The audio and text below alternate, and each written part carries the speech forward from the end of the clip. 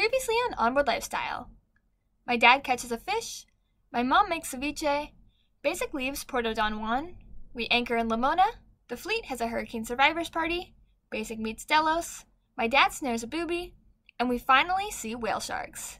Now let's pick up our story as we leave the village en route to Ensenada El Pescador. Live your life within the moment, and don't go wait until the morning. You never know when it is over. All that I know is we'll get older. So let us dance this night away.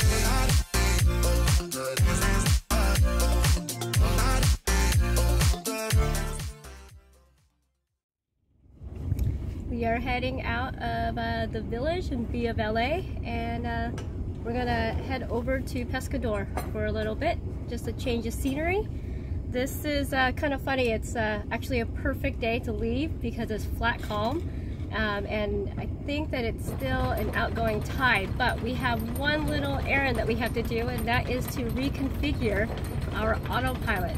Not sure what happened, but during the hurricane it seems to not be working properly. So we went through the manual, and Teal's saying let's just reset and then reconfigure, and hopefully that fixes it. Who knows? It is kind of old, but it's been a workhorse for us, so we hope that we can salvage what we have.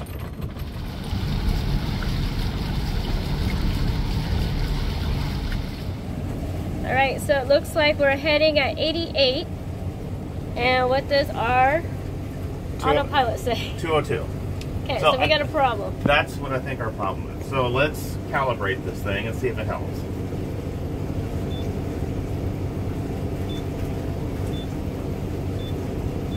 Toggle through to configure. Then toggle through to devices. Dang it, I passed it. You can go through it. Now, it's the 1, 2, third one down. There it is right there. Okay, so turn boat. First revolution is done. Now for the second revolution. Just sitting here doing donuts. I know.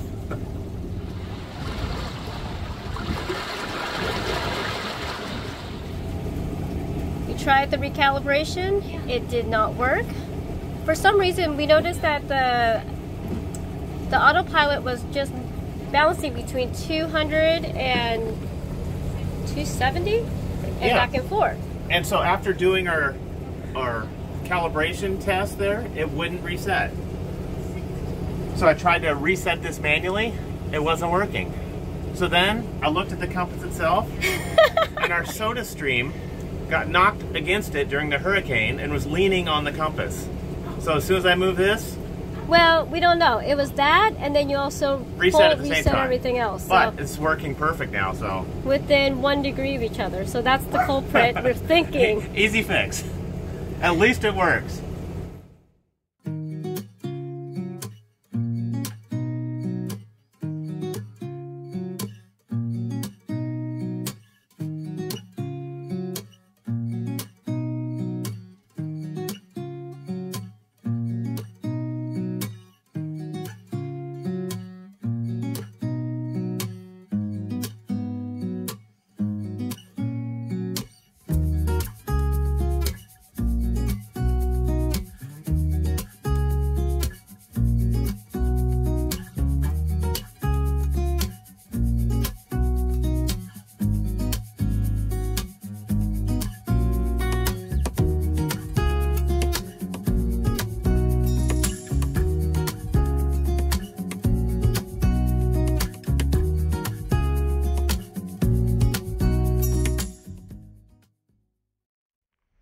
Well, that was a pleasant evening at Ensenada El Pescador. Got 1, 2, 3, 4, 5, 6, 7 boats in here right now. It's a great anchorage. Look at this.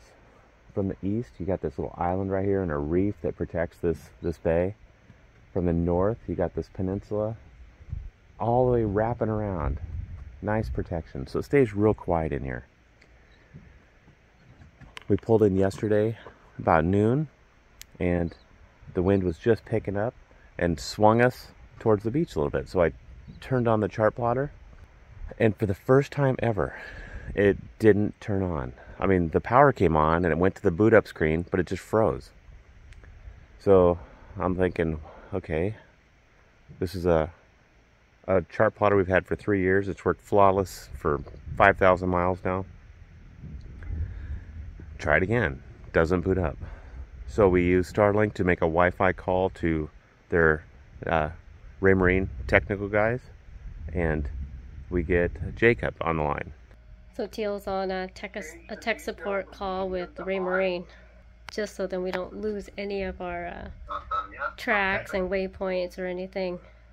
He's gonna backdoor this and do kind of like a. This is pretty impressive that we're doing this all over STARLINK here. Yep, we're doing this on STARLINK. I am very impressed, actually. I'm extremely impressed. This is my first outing with that. Running with this, so it's doing quite well. He spends 2 hours diagnosing our problem, uploading files via our STARLINK, and corrects it all after hours on a Friday night. So shout out to Jacob. You fixed it. And then after that, the whole anchorage. Went to the beach to cool down and just have sundowners and hors d'oeuvres. All right, Compass is very excited. We're going to shore for, yeah, we're doing a little beach time for him, and meeting up with some people in the the anchorage No compass. for some sundowners and watching the sunset.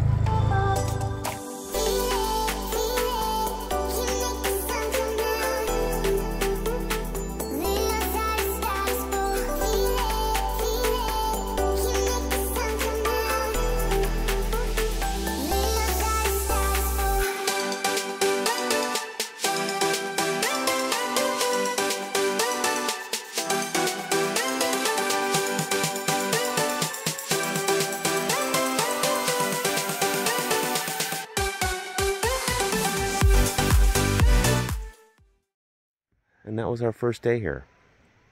Today, I don't know what we're gonna do. Probably jump in the water, go swim around this island, just kind of get into just relaxing for a day or two. It's a great anchorage and nice people here, so I think we'll have some fun.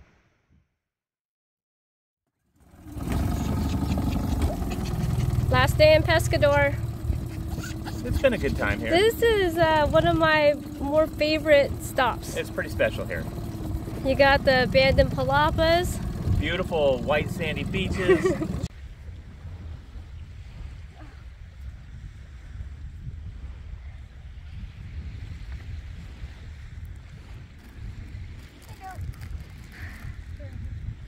Shell collecting has been just epic. Look at this island. We're gonna go check out the island. We haven't been there yet. This is Isla Pescador out here. This is actually weird because we've been here a few days now and it's been just beautiful blue skies, and now we have this cloud cover from Tropical Storm Madeline is south of us right now, and it's going to be pushing clouds for the next couple days. She's brought a lot of humidity. Yes, humidity. Might be some rain associated with this. We'll see it, but it's kind of welcoming. I like the cloud cover. Well, the solar's not liking it, but I am. We're gonna head over here, and Emma and I are gonna go hike up here to the top. And what am I gonna do? With Compass, and Teal's gonna spearfish. I'm gonna be a man and catch us some dinner. You the man. That's right. I'm throwing it on the table right now, so I have to get something. You the man. You the man. I guess we'll see how I do.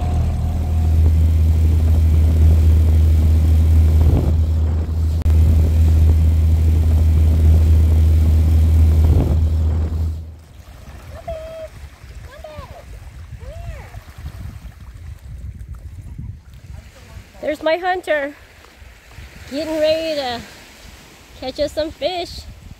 I really want a little grouper. Not too big, just right.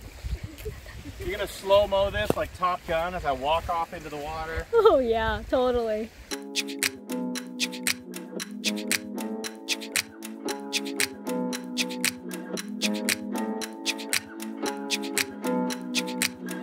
Compass thinks he's going along I am too. legend. Look at Compass.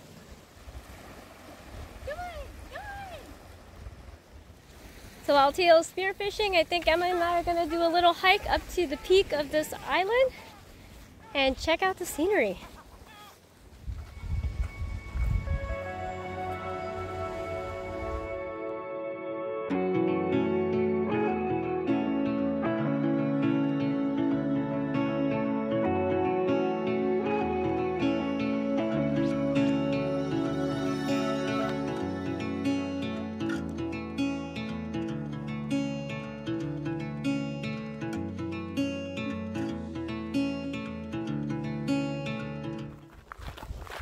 This is a beautiful hike, but you gotta really make sure not to trip. Not just because of like this giant cliffs here, but there is cactus all over this area. Yes, the cactus is quite large and very spiky and definitely not forgiving. So just watch your step. That calls for you too, Compass. Careful, Gump.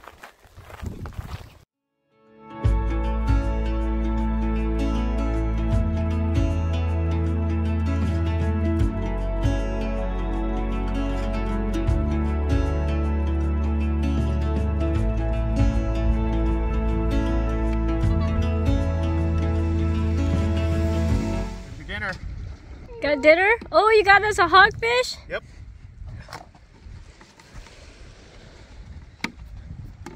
Compass is like, what is that?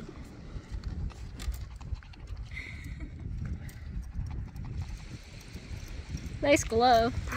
I know. There's so many barnacles down there and stuff. I didn't want to get cut up. I know, but your other gloves melted, so we gotta get you a new pair of gloves. Hey, they work. Oh.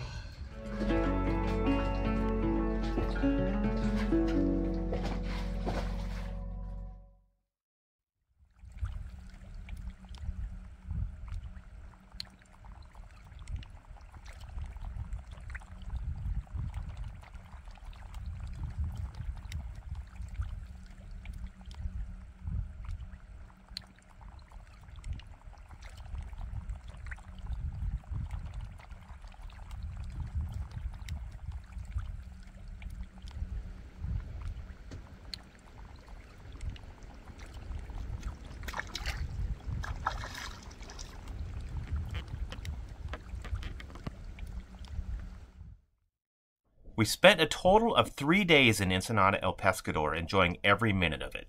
The fleet was a very social group that planned beach activities every day. One of the mornings, we even had a brunch at one of the abandoned palapas, and everyone contributed with delicious food. Yeah. They don't stack half as well. I mean, But I do like it. I love you. Awesome, but it's But the crew has decided to attend the Annapolis Boat Show, and in order to make this happen, we must get Basic to Puerto Peñasco in the next 10 days to put Basic in dry storage. That's the only way we can make this trip happen. There's only a handful of stops that we still want to experience, so the crew will have to pick up our pace and keep pushing north.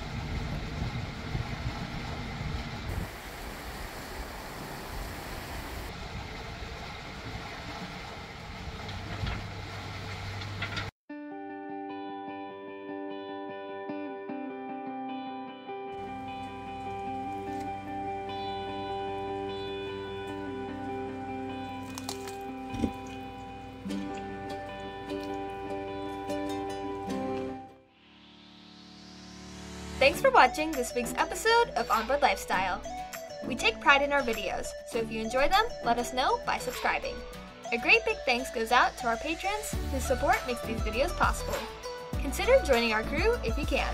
Now that we have decided to head to Annapolis, it will be a quick, fun, fast pace as we head north. See you then!